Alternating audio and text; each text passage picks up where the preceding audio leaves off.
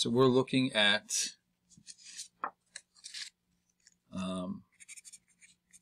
momentum, practice, free response questions, the first set, and I'm looking at number 4.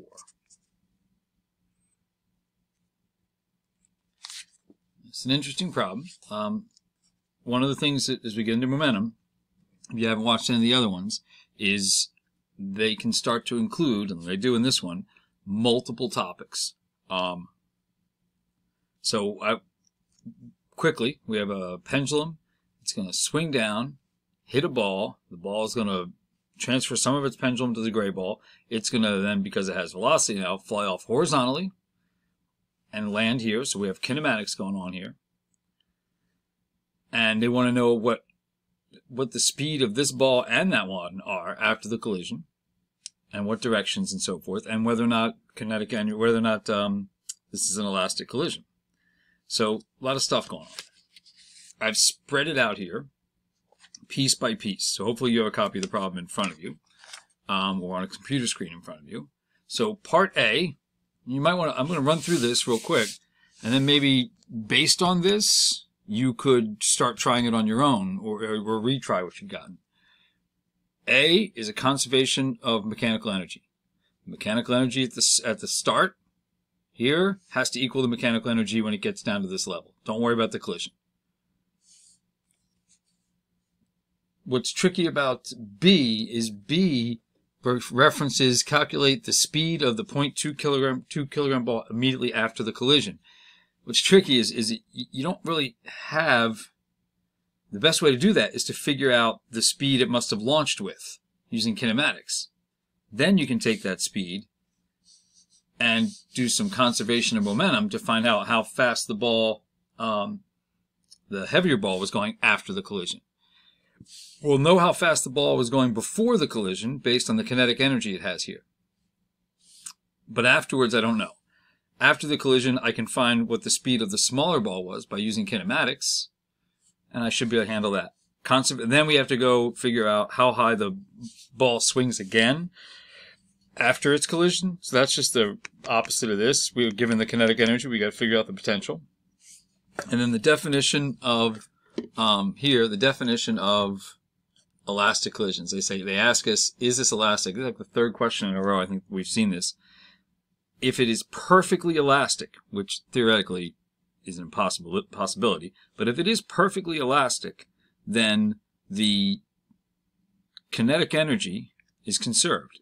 The kinetic energy initial has to equal the kinetic energy final. Or you would say, and this is maybe a better way to look at it, the change in kinetic energy would be 0. So we have to test that. So we have to look at the kinetic energies of the two balls after the collision and before and see if they're the same or different. So that's the outline of the problem. I'll get started on it now. But if you want to pause it and come back and see, section by section even or something like that, and see how it's going. Once again, I haven't really looked at the answers here at all, so I'm liable to make mistakes as well. I did in the last problem. Still bothering me. All right. So here we go. So our ball is going to go from a stationary position up in the air, assuming like this is 0, right? And it has potential energy here. So it's got mechanical energy initial in the form of gravitational potential. When it gets to the bottom here, all of that gravitational potential energy is still going to be the same mechanical energy. So the mechanical energy initial is going to be the same as the final. There's no friction. Let me zoom in on this a little more, maybe.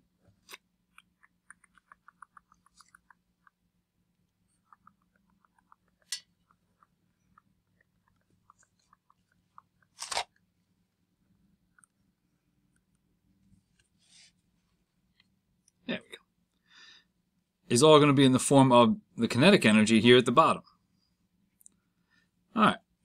So we need MGH.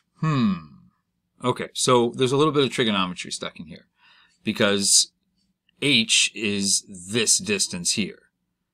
But if I can find this distance here and subtract it from the total distance, which I know is the total length of the thing, then I can probably find out what I need. So what we're going to do is off to the side, just going to sketch that triangle that we see there. So I don't know, this looks like it's about 1, 2, 3, 4, 5. 1, 2, 3, 4, 5. That up 3. All right, so we have this triangle, and we have a 60-degree angle here. And what I really want to know is this side. We'll just call it Y. I know this is 0.6, so I should have enough to do it, because I got the hypotenuse and the adjacent. So the cosine of 60 degrees is going to equal the adjacent, y, over the hypotenuse, 0.6. Which means that distance, y, is going to be 0.6 times the cosine of 60 degrees, which I believe is a half. I'm just going to make sure. In fact, I'm sure it is, but that's all right. 0.6 times cosine 60. Yep, half 0.6. So that's 0.3. So y equals 0.3. So this distance here is 0.3. Well, this distance here to here is the length of the pendulum, because it's going to swing down. So that's 0.6. So the height above is in fact also 0.3. So our initial potential energy, our gravitational potential energy at the start, is going to be mgh. It's going to be 0.66 kilograms times, I'm going to use 10 for simplicity, times h, which is 0.3. By the way, you don't need the mass, because it's going to be the same mass here and they're going to cancel.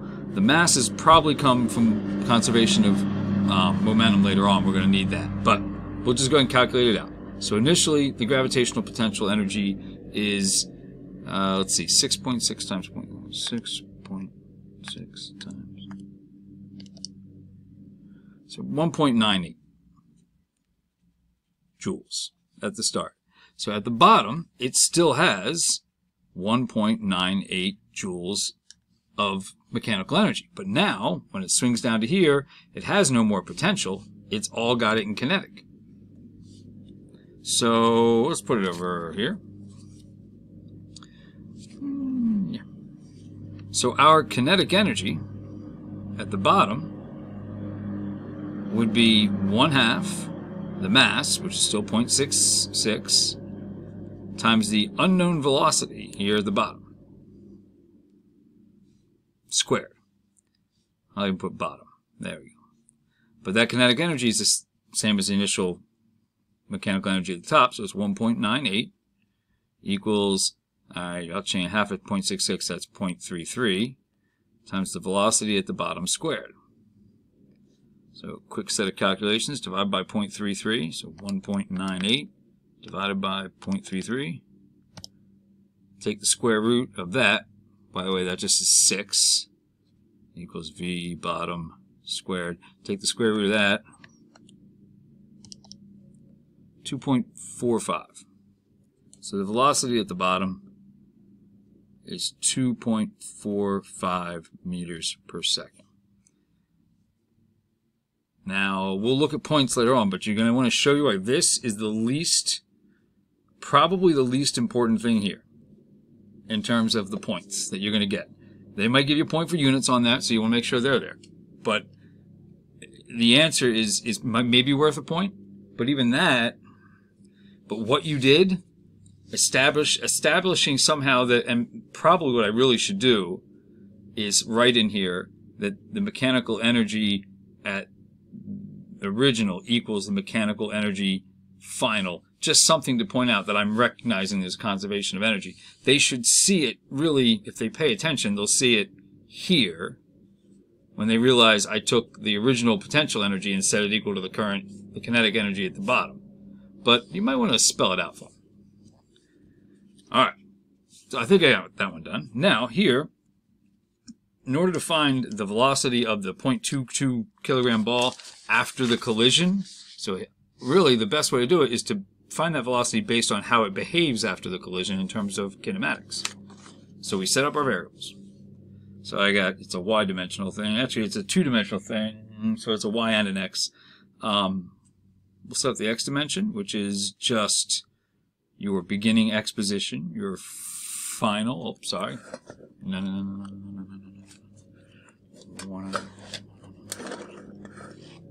There we go. So in the x dimension, we have our beginning x position, our final. So our beginning would be here, and our final would be 1.4. Call that 0. We don't have an acceleration, because gravity doesn't accelerate things horizontally.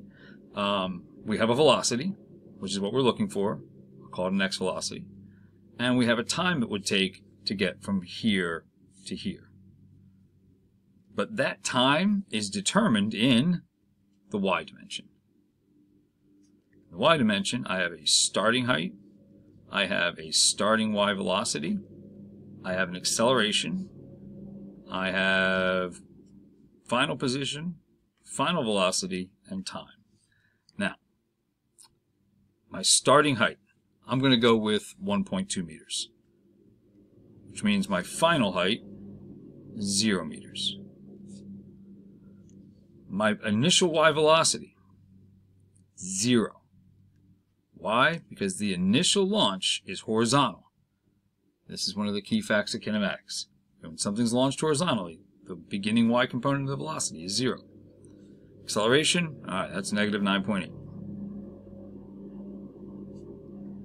I don't think I care how fast it's going. I really need this time so I can bring it over here. So I'm going to not worry about anything with v. So that leaves me with the second equation, which says that the final position is equal to 1/2, and you're probably getting a point for writing the equation, gt squared plus voyt plus y original. That's almost guarantee you that that is probably a point. This is probably a point. Plugging them in is probably a point. We'll look when we get there. So I know that the original y velocity is 0. Boom. And we're going to say the final is 0. So I'm really writing 0 here equals 1/2 gt squared. So negative 4.9 times t squared plus 1.2. Subtract the 1.2 from both sides.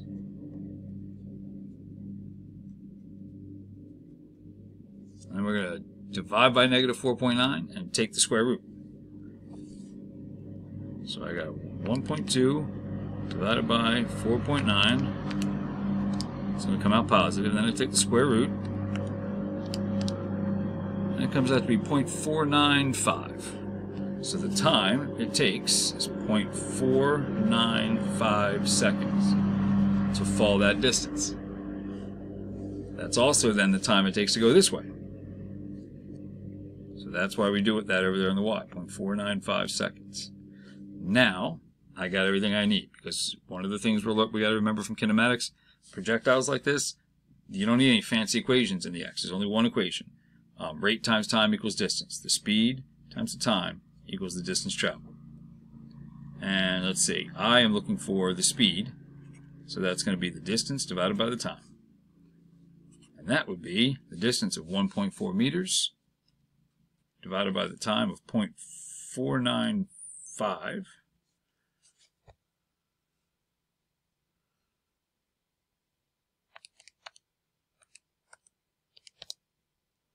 I get 2.83. So the original velocity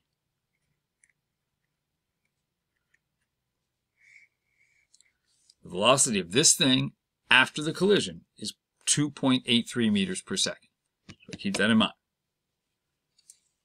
Now, we go to conservation of momentum. Because they're asking us for the velocity of the pendulum ball after the collision. So I know, think about it, there's 3 velocities we could know. The pendulum ball before the collision, the pendulum ball after the collision, and the gray ball, the smaller ball, after the collision. Those are the 3. Right now, I have 2 of them. I have this one, the pendulum ball before, and I have the gray ball after. But what I don't have is the pendulum after the collision. So we're going to set, that's where conservation of momentum is going to help us. So I always write conservation of momentum spread out like this so that I have plenty of room to work. But in the beginning, there was only one object moving, and that was the ball just as it was getting down and getting ready to hit the other ball, that pendulum ball. So it's going to be its momentum, which is wonderfully simple. It is going to be its mass was 0.66 kilograms, and we determined based on this, the energy portion of it, that it was 2.45 meters per second. Let's take a break for a second and point something out. Let's say you either had no idea what was going on over here, or got this wrong. It doesn't matter. If you have no idea, pick a number. 3, 17, it doesn't matter. Pick a number. 17 probably not really realistic, but 2, pick a number. Don't make it negative. And just use it here. Because their point here is as long as you use this velocity there, you're getting that point for setting this up right.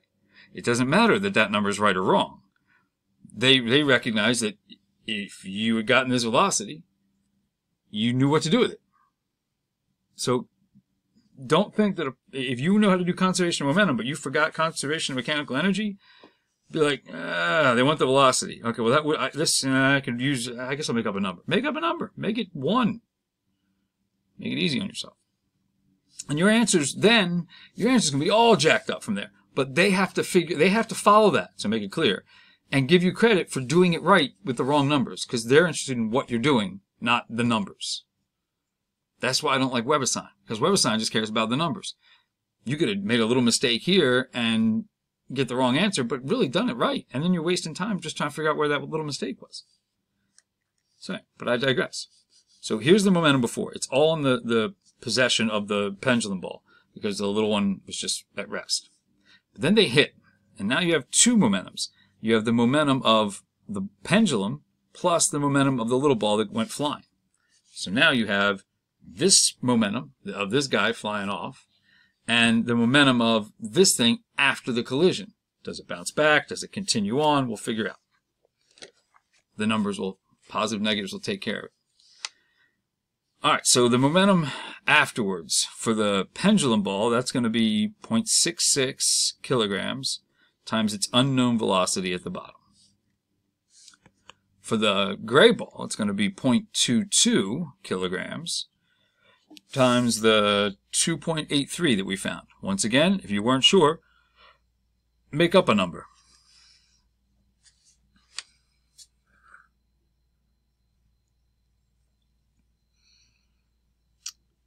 I don't know what direction this ball, whether the pendulum ball would have hit and bounced back or hit and continued, but we'll find that out. The negatives will take care of that, so we don't worry about it. I do know some numbers here. So I got 0.66 times 2.45. So that's 1.617 kilogram meters per second equals 0.66. And then over here I got 0.22 times 2.83. So it had 0.6226 kilogram meters per second of the original momentum. So I'm going to subtract this from both sides.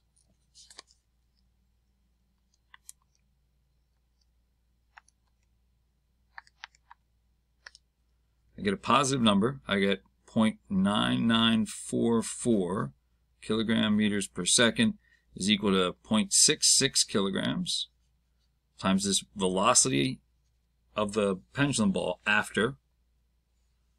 So I divide by the 0.66.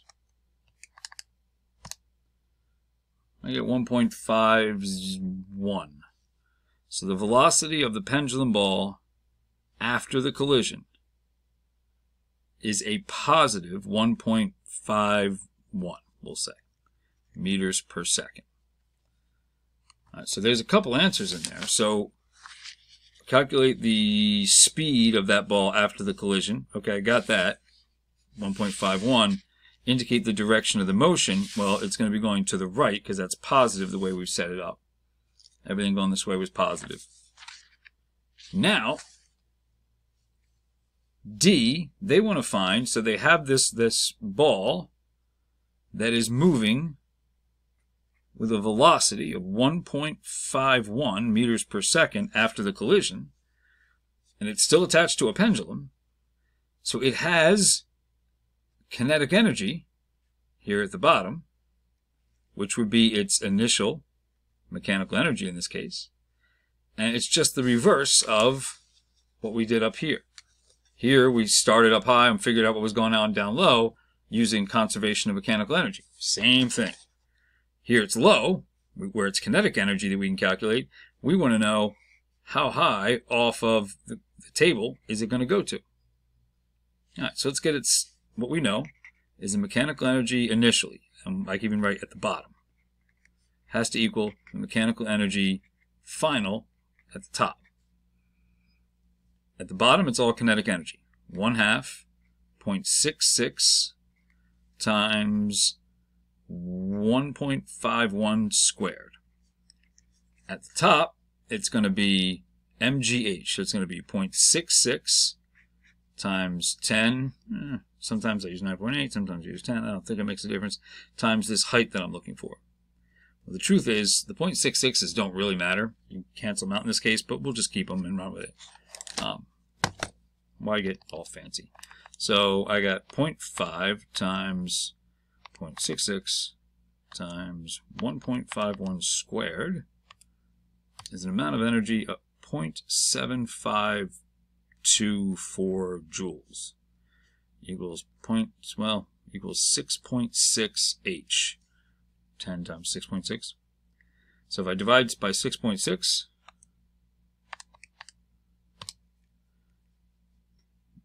the height it goes back up to is 0.114 meters. This makes some sense, right? Because if it started back here at 0.3 meters,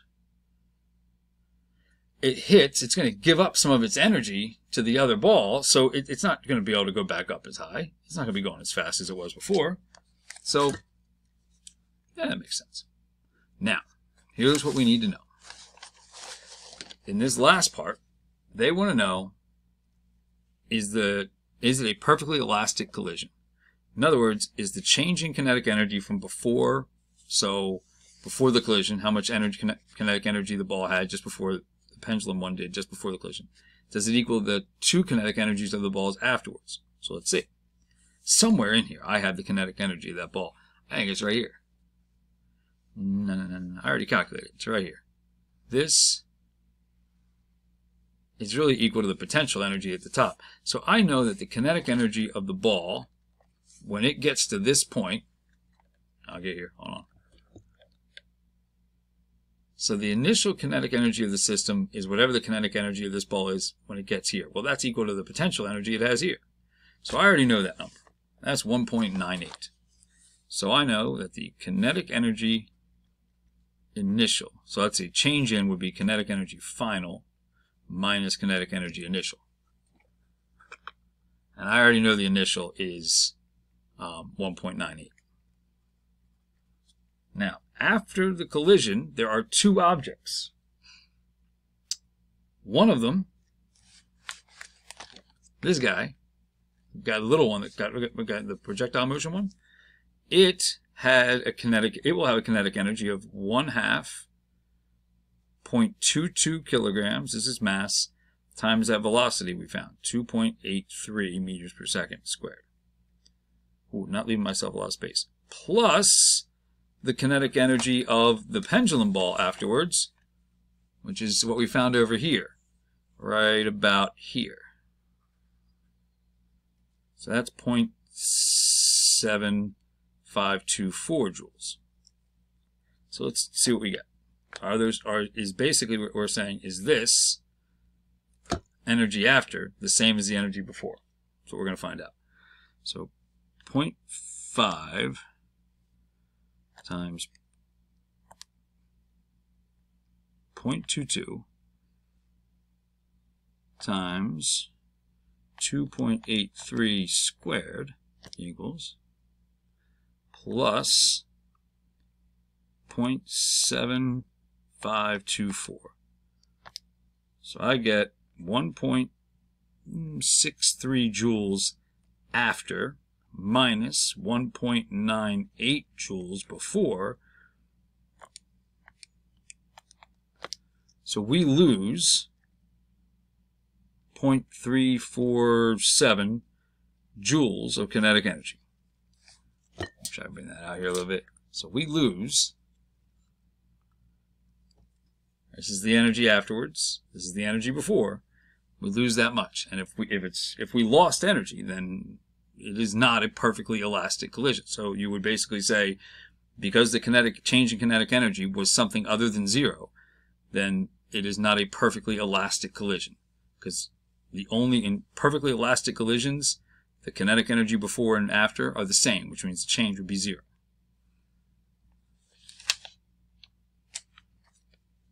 All right, I think that's it.